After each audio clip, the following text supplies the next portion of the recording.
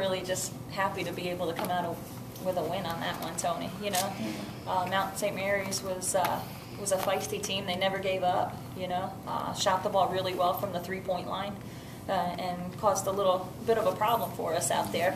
But really proud of the way that our team was able to pull this one out with really, you know, not really playing our best right there. There were times where we could have caved and we didn't, and we played gutsy and were able to get the rebounds when we needed them, to get the stops when we needed them. So just really, really happy to be able to come away from that one with a W. I mean, I notice you are getting more confident and making more 14, 15-foot shots. It seems to me, you know, you've always been really good around the basket with your low post moves. Is this something you've worked on and improved on this year? It seems to me you have. Am I wrong?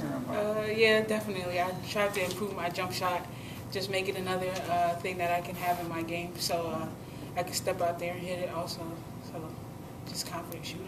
Can you talk about that? It's amazing. Absolutely. I mean, you know, when Abby can do that for us and gets really consistent with that, it's going to add a whole nother dimension to our offense.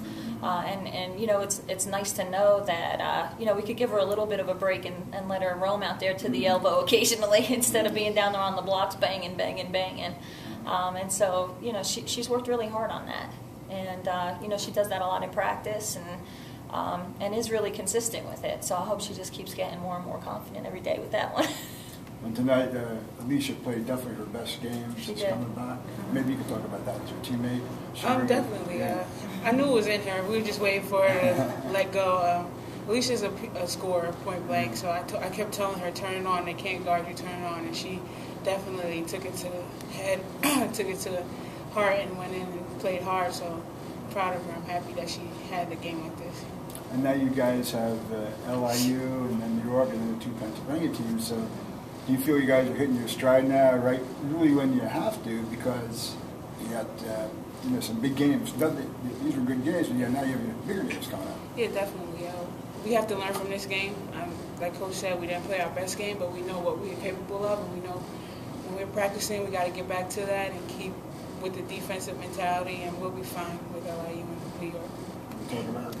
Yeah, I mean, I'd say it's really nice to be able to go in on a little bit of a streak right here, you know. I mean, we're playing very confidently right here, and it's perfect timing. You know, we all know that this season is a work in progress, and we've talked about it before. I know even just me and Abby, that the conference is really tough, you know, and that any team can win at any time. And as hard as we thought our non-conference was, we know it's not going to get any easier.